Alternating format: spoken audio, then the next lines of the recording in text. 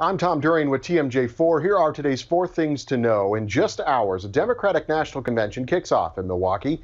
The event, which was once expected to bring in 50,000 people and hundreds of billions of dollars to the city, is now a shell of its former self, with just a handful of people in town and a much smaller economic impact because of the coronavirus. The convention, which will nominate former Vice President Joe Biden for president and Senator Kamala Harris for vice president, opens tomorrow and runs through Thursday at the Wisconsin Center.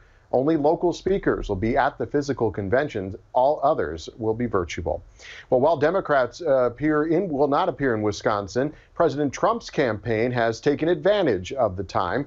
President Trump will be in Oshkosh tomorrow. His son Eric Trump will be in Milwaukee on Tuesday, and Vice President Mike Pence will be in Darien on Wednesday.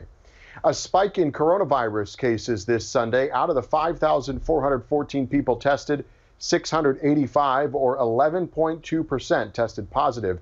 That is the highest positive percentage of cases in the last 2 weeks and well above the 7.2% average. More than 300 people are in the hospital fighting the virus. One additional death was reported. Storm Team 4, expect a nice stretch of weather for the next few days. Overnight tonight, expect temperatures in the mid-60s. Tomorrow, we'll see a high of 70 under partly cloudy skies. That's 4 things to know from TMJ4. I'm Tom Durian.